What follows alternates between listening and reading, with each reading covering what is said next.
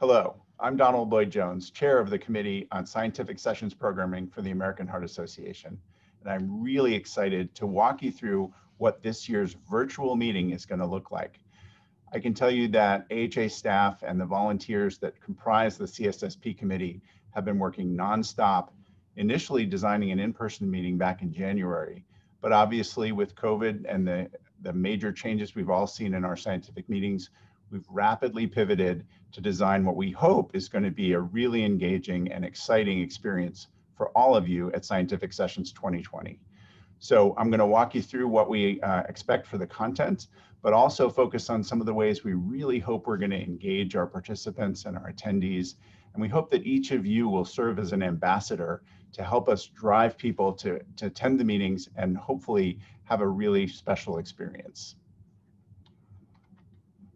So as always, we are focusing on making sure we deliver the best-in-class education and clinical content.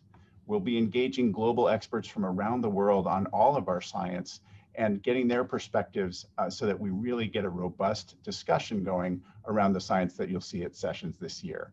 Of course, we'll be presenting state-of-the-art information and the most impactful late-breaking science presentations.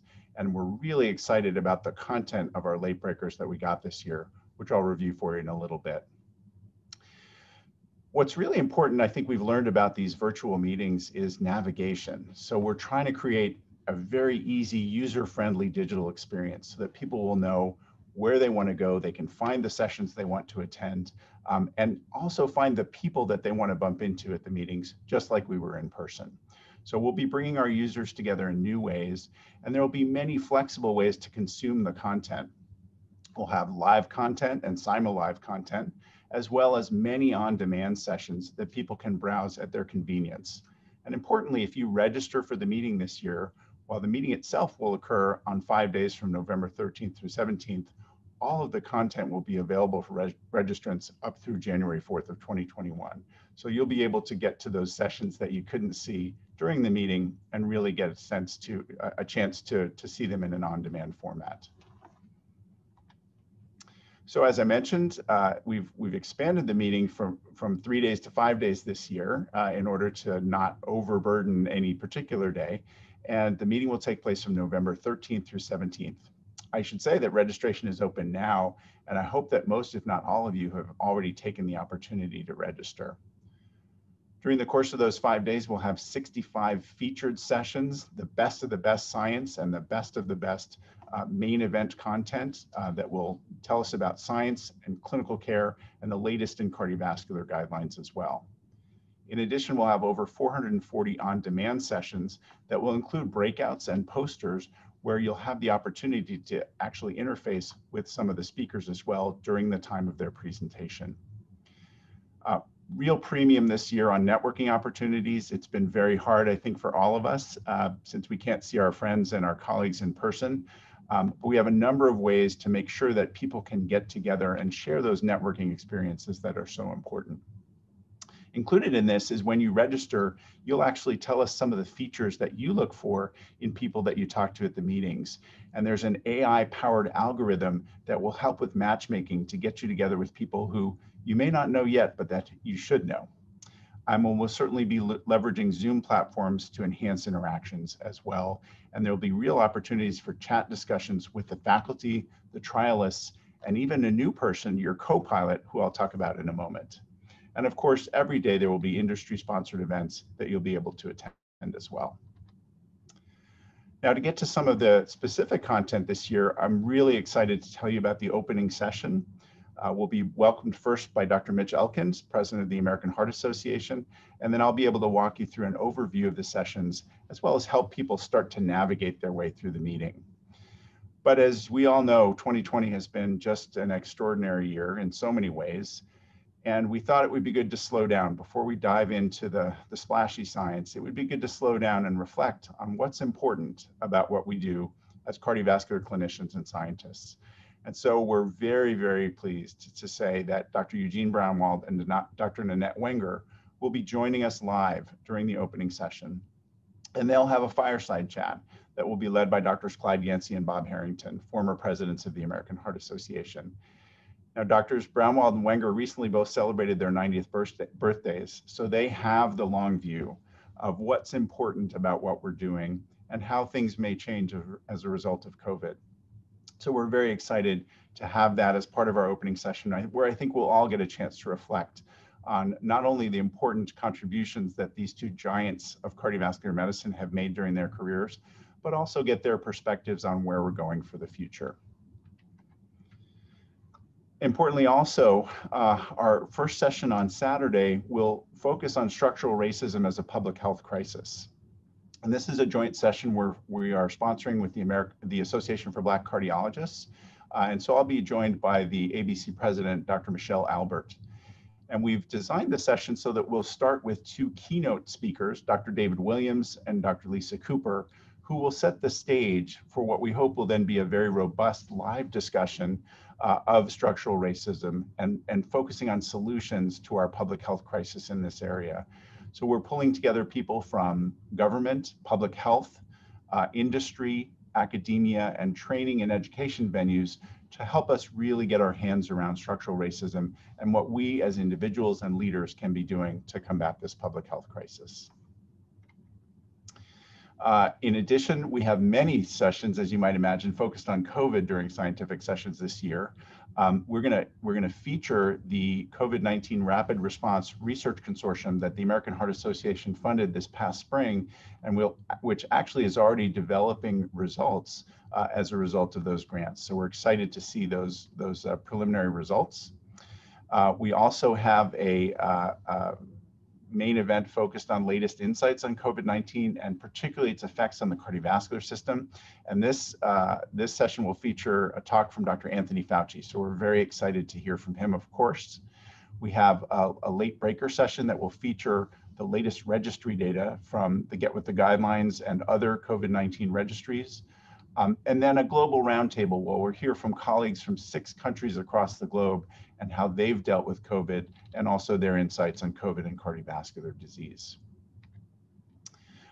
We had a banner year for the late-breaking clinical trials that we received this year, really a record number, which surprised us and of course we're delighted by. So to walk you through some of these very high impact studies that you should hopefully be licking your lips and whetting your appetite for. For those of you interested in heart failure, we have Galactic HF, a study of omecamtiv mecarbil, phase 3 outcome study, which I think is going to be very interesting. Affirm AHF, which is iron supplementation for hospitalized heart failure patients. And of course, perfect for this year, the INVESTED trial, which is looking at low dose versus high dose flu vaccination for heart failure patients as well. So all of those I think will be potentially practice changing and paradigm shifting trials. For those of you interested in the ongoing discussions about fish oil, we have Vital Rhythm, fish oil and or vitamin D for primary prevention of atrial fibrillation. This is an ancillary study of the large Vital trial that was presented a couple of years ago. I think we're very interested in those results. Strength and Omami are both EPA-DHA combination pills in different subsets of patients. And I think that they will help us understand the results of Reduce It and where we go in the future with fish oil supplementation. A number of prevention-oriented trials, TIPS and TIPS aspirin, the largest to date international trials using a polypill approach and with or without aspirin. So we'll have, I think, very interesting discussions around the role of the polypill for prevention, and then some large registries and phase 2 trials that are looking at novel approaches such as ANGPTL3 inhibition. In the next bullet, you see a large array of antiplatelet and antithrombotic trials, which will address different clinical situations. I think we're really excited about all of those. We mentioned the COVID-19 registry outcome session. And then finally, a really important session looking at implementation of evidence-based medicine and how we can deliver the evidence-based medicine better to our patients to drive adherence and, of course, better outcomes. So we hope that you'll attend all of the 9 late breaker sessions. This is just a quick overview of some of the highlights. Of course, as every year, we are delighted to have our partners from resuscitation science areas who will be having their meeting in parallel. You can see the content here on this slide. And of course, it's the same registration process as the main meeting as well. This just gives you a sense of what the grid looks like for our main sessions. We have what we're calling 4 different channels going at any given time. Generally speaking, we will be doing 9 a.m. to 1 p.m. Central each day with great content. And then again, we'll have a session in the evening with both a daily wrap up, but then also some featured content as well. So you can see starting on Friday the 13th, hopefully not bad luck, and then going through the weekend here on Saturday, late breaking science sessions, as you can see the presidential session on Saturday as well, a cardio-oncology main event on Saturday evening, and then going to Sunday, Monday, Tuesday, as you can see, again, the late breaking science sessions generally occurring on the channel 1, but a number of other very high profile sessions as well that we hope you will keep your eyes open for. So the educational content, I think, is just remarkable for a virtual platform. We mentioned 65 featured science sessions that'll be on those channels we just looked at, a number of on-demand sessions that will be in the more traditional format of cardiovascular seminars, joint sessions, and early career focus sessions, 50 moderated digital poster sessions, and then 238 standard poster sessions. And many of you have already been recording those sessions. We really appreciate your engaging with AHA staff to make sure that's gone smoothly. One of the innovations for this year, we thought that, it's always good to have a meeting buddy to tell you kind of what's exciting about the meeting. And so our Vice Chair Manesh Patel came up with the thought of having a virtual co-pilot. So we have engaged about 20 charismatic AHA volunteers to be AHA co-pilots, as well as another 15 or so from around the globe who can be ambassadors for their countries. And they will be publishing their itinerary.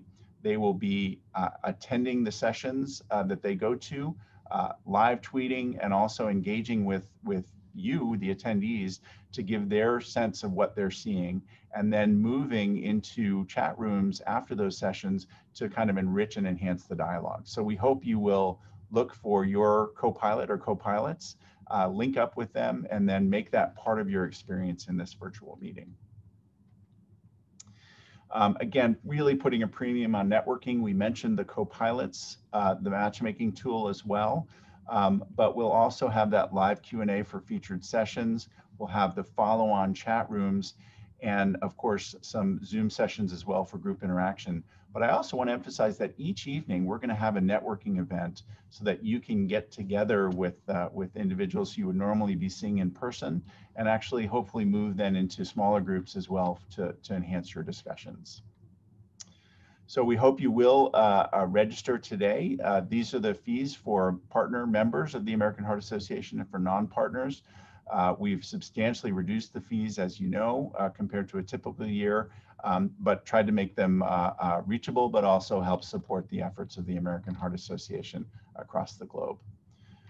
So thank you so much for your attention. I hope this has been a presentation that has gotten you really interested in attending sessions and really making the most of it. I can't thank the AHA staff and the amazing volunteers of the CSSP committee enough. This has been just a Herculean effort transitioning this to a virtual meeting, and I know it's going to be something that we all enjoy. So thank you again. We're happy to answer questions. Please feel free to reach out to me or AHA staff, and we look forward to seeing you virtually at this year's scientific sessions.